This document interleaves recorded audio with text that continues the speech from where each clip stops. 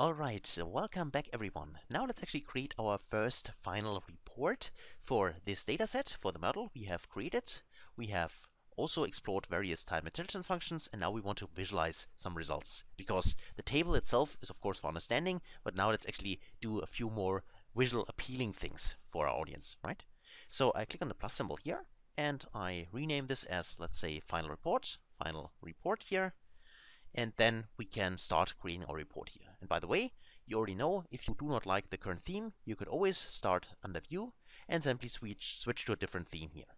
In my case, I leave now the default one, but if you like to choose any other kind of theme, feel free to do that. Beside this, also take a look at the themes which are available in the gallery, or customize the current theme which you currently use, right? The colors, the font sizes, everything can be customized. So let's stick to the default theme for me now. And then what I like to use here is instead I like to use a wallpaper as a background. So I click somewhere on the canvas, and then I go to the formatting options, and here I can specify under page background. I could specify a color if I want, or I will do differently. I simply go to wallpaper here and say I'd like to add an image. And in my case, I switch to this image here, so I can select this here. I click on open, and then I have this image as my background. Of course, you can use any other kind of image you want, but for me now, I'm using this image. And by the way, if you need some inspiration or free images, I have here a page which is called 𝒄𝒆𝒂𝒿.com, and as far as I know, this site is for free, so there you can download specific images you want. Here, as I was searching for buildings, and I can check out all the buildings or other kinds of, well, specific search terms you're using here, okay, and download those. So this is just a reference for you if you search for images. Now, I'm using this image, and I like to actually set the transparency maybe a little bit higher, a little wider, so I don't want to the background to dominate it too much. So I'll maybe set it to, let's just check it out. Let's go with 30 probably. Okay, so that's fine for me. And also you can specify here, do you want to fit it? Normally fit the image, then it would look like that, or also fill the image, then it would look like that. So you can play around with that. The best option you want to use. In my case, I'm thinking I go with the normal one, but as I said, try it out yourself.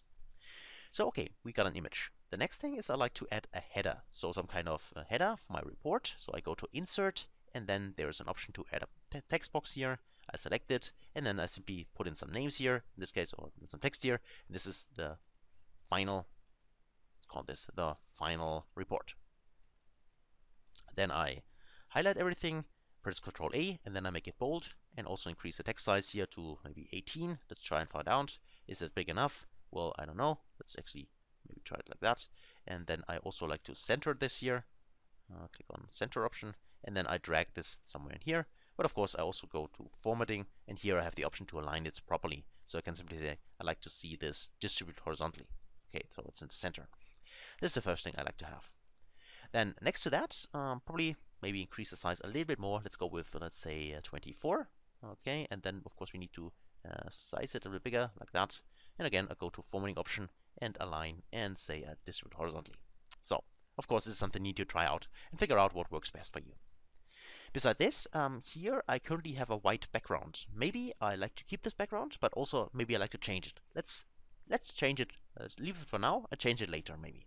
Simply to explore what actually is available and what looks best in our report.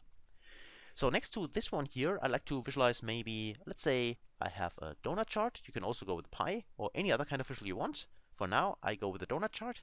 And what I like to see is I like to see my sales. So I'll go in here, let's say the profit. I like to see my profit. I select profit here.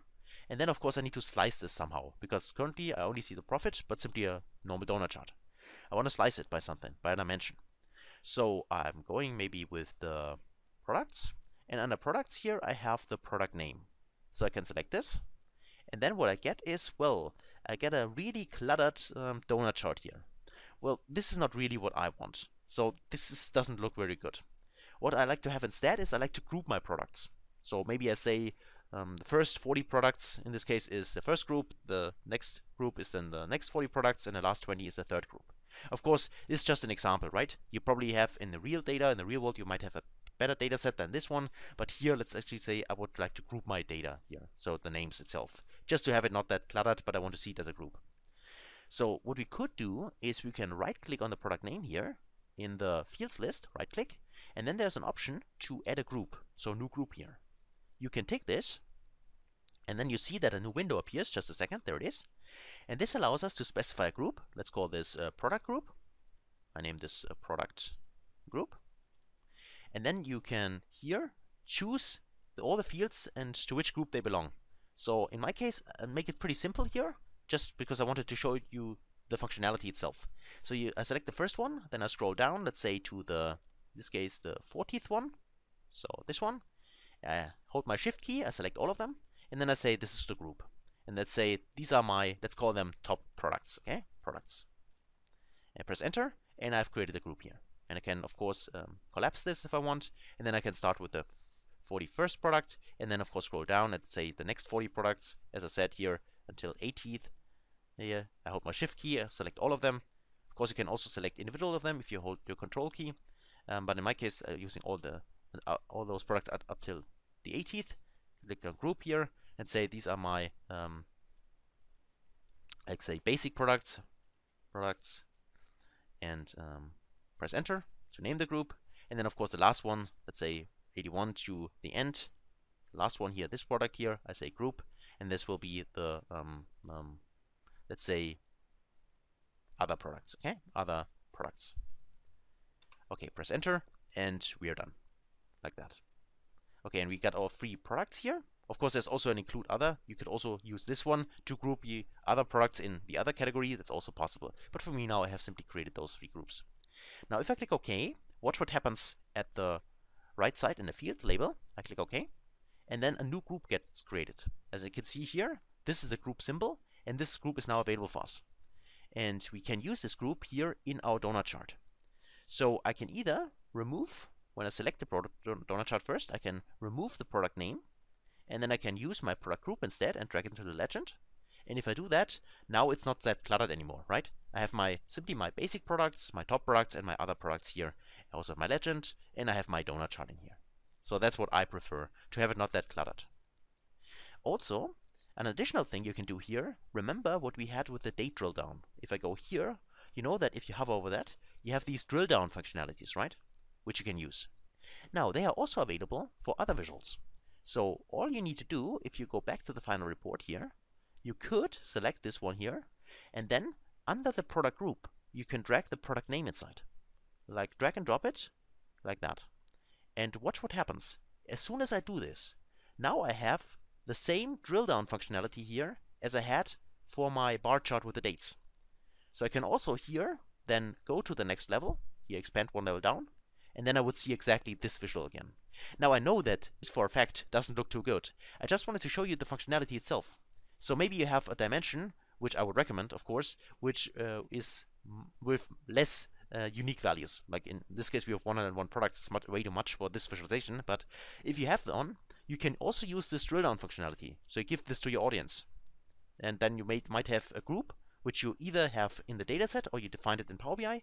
And then you can simply drill down to the lower level of the group. So let's say if this group, for instance, would have only 3 products then for each of those 3 categories, then you can simply offer the report user the option to drill down into the data and also see, in this case, the amount of profit as well as the percentage number of profit, so the margin itself, or not the margin, but the percentage number of total profit, and visualize that. So simply drill into a specific visualization. This can also be done simply by dragging additional fields into the legend here. For instance, for the donut chart. It will also work for the pie chart and other kinds of visuals.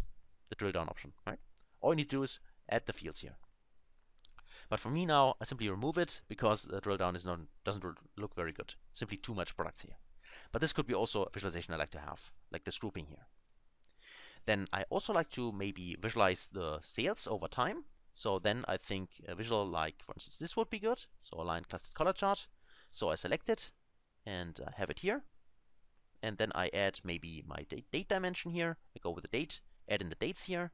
And then next to the dates, I'd like to have here my measures, and I'd like to see my total sales. There we are. Here we go, and we can see them. And of course, I like to drill in here. I'd like to see it maybe on here monthly, or let's say actually maybe let's go with the quarter level dimension here, like. And of course, we can also place this somewhere and make it maybe bigger here, and also place it in our report view like that, right? Of course, depends on how you want to visualize that.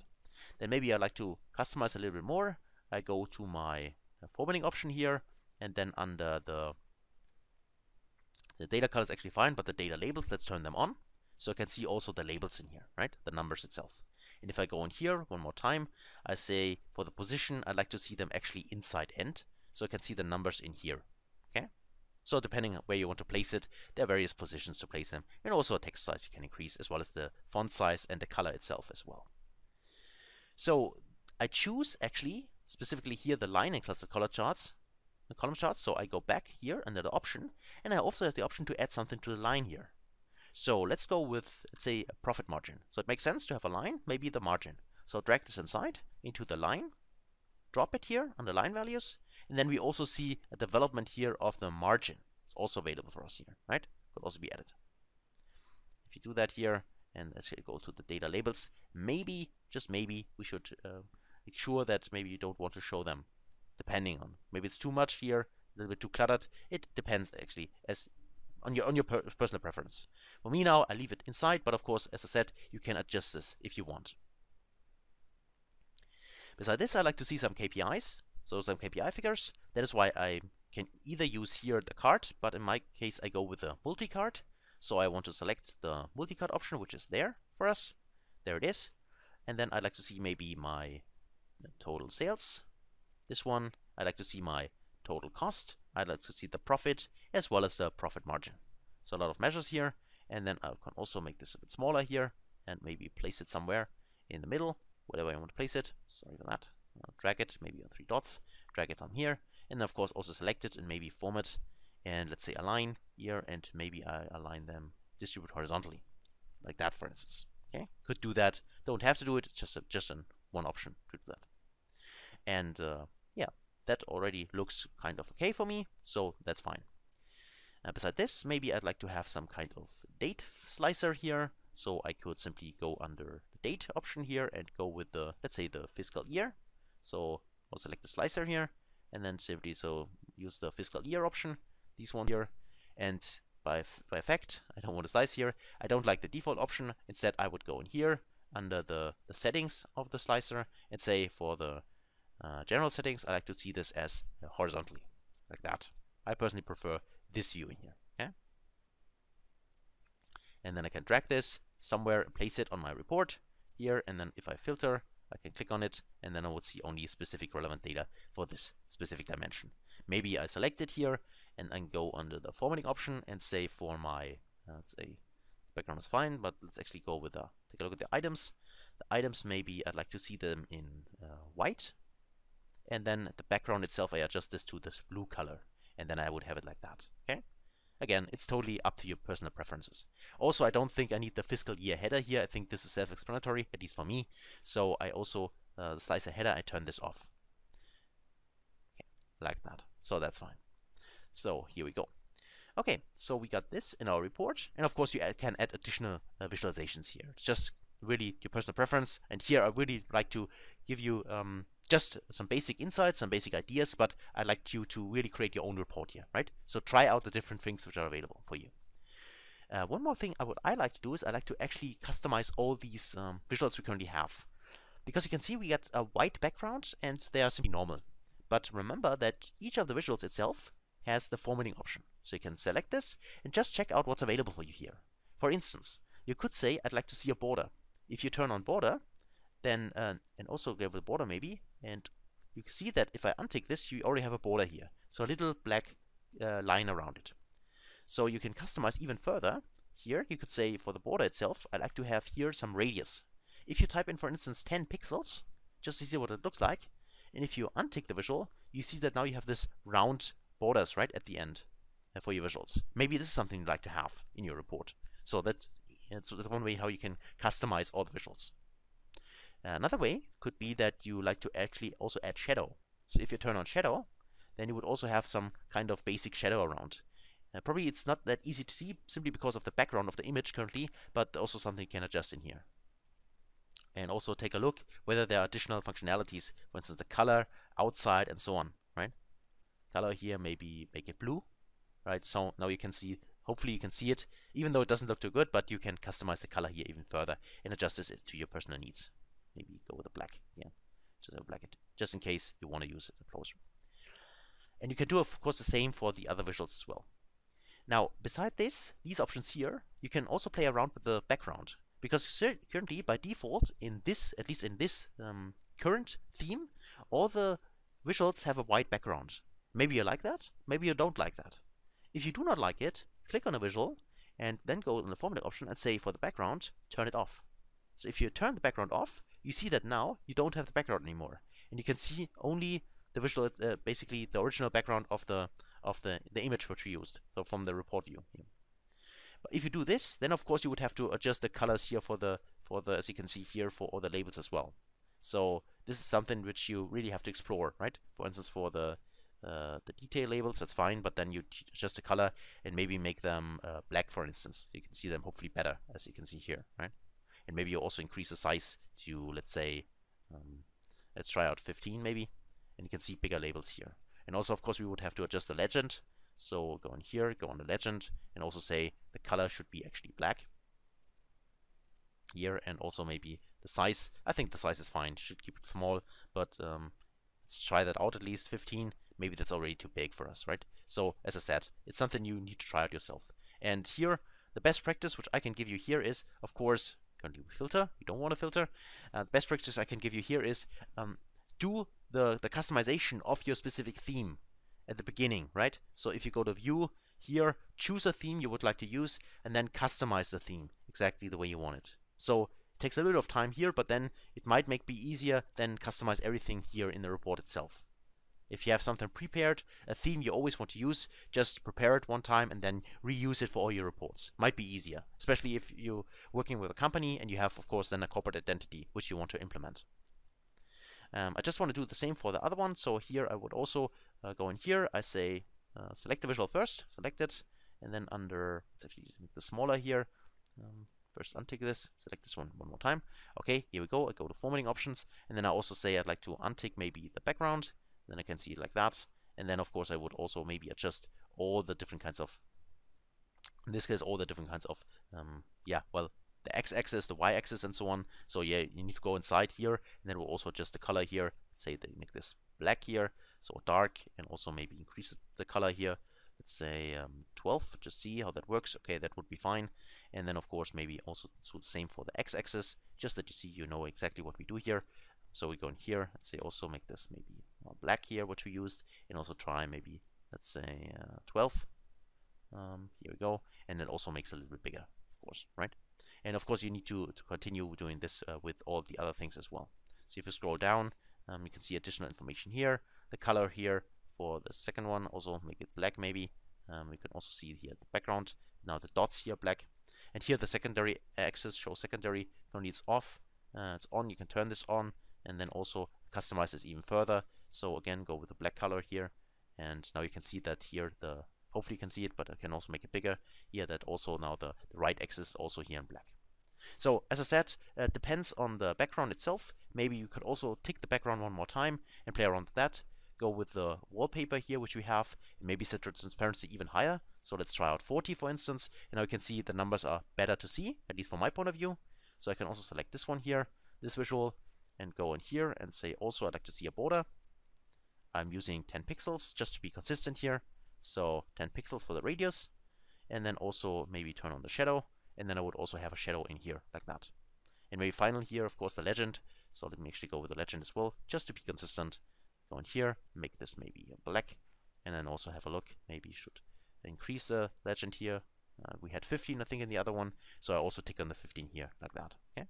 Again, this is totally up to you when you want to do it this way or not, but it's just an example what you can do, right? And here you really need to play around with.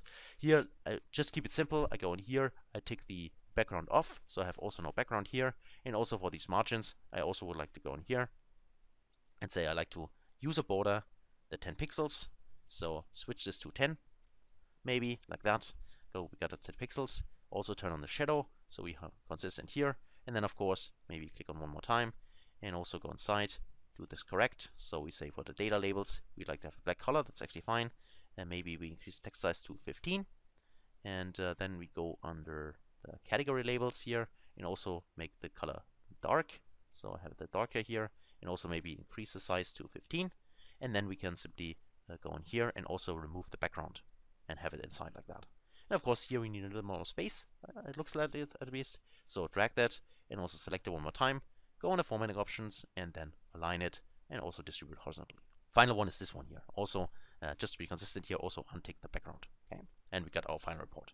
Now, of course, this is by no means a complete report, and I'm sure that you can create something much more interesting, appealing to your audience that I do here. It's just an example which I wanted to show you here, what you can do. And when you do it, just be careful that you have the right color to your background, for instance, that this is visible. Also take into account that you don't want to display too much information on a specific report. Always remember you can create additional report pages in Power BI, so don't put everything inside one page. Use several pages. And also don't use too much information on, for instance, a pie chart or a donut chart. Doesn't look too good. Also reduce information maybe by grouping or trying other things which you can help there. Okay. Finally, what I like to show you is one more additional measure, because remember we talked about AI features in Power BI, and there's a really nice feature, a new feature, which is this smart narrative. So if you're done with creating your report page, what you could do is then you can try out this smart narrative visual. So what it basically does is it analyzes the data you have in the view itself. So basically all our visualizations, so this one, as well as this one we've created, as well as all our KPI figures here. And what it does then is simply creating a little summary for you. So let's try that out. Let me actually click on it, click on the smart narrative here, and then you see that it scans now, analyzes the page, and then it returns text here. And this is the text. Of course, we can make this maybe a little bigger here as our text here. And you see basically what this is. So you can see here a profit margin trended up 0.2% increase, while total sales and so on trended down between January 2019 and January 2021. And it gives you additional information here. Now, I don't want to dive into too deep into that. You can read through it. You can try it out yourself on your own dataset if you want. But what this actually does for you is really it's scanning all the visualizations you have in the current report view. It's scanning all the data points inside, and then it simply creates a summary for you and tries to analyze the data and give you more information. So it could be helpful to apply it. You don't have to use it, but I just wanted to mention it to you, and I think it's really, really cool, and it's a new feature, at least at this point in time, so I encourage you to try it out. Okay? So that's it actually for this video. Hopefully you enjoyed it. Hopefully you create your own report now, and as always, thanks a lot for watching, and I can't wait to see you in the next video. Until then, best guys.